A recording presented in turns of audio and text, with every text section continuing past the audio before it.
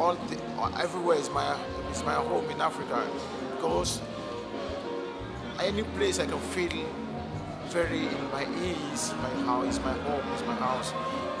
Anybody I can talk to, anybody I can share music or anything with is my brother. So for me, I don't really like to tell people where I'm from, and also it's because I have to. That's why. If not, I need to tell people that I'm from Africa. That's all.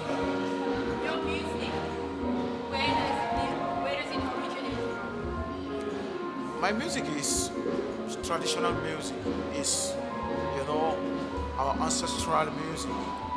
The drum I'm using, the songs. Some of my songs are very traditional voodoo stuff, and I'm trying to put a little bit jazz on it, you know. So my music is from Africa, because I'm playing some music, some rhythm from Ghana, Benin, Nigeria, Togo, from any country of Africa, from Africa, because you know there is a very close relationship between all the regimes that we have in Africa.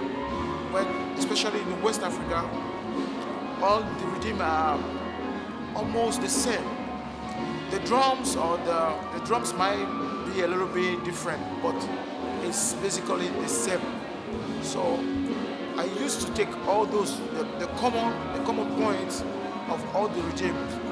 Then I put a little bit some jazz note on it to let people who are not really from Africa to get close to that music I'm doing, and at the same time touch the wonderful thing that we have in our music in Africa.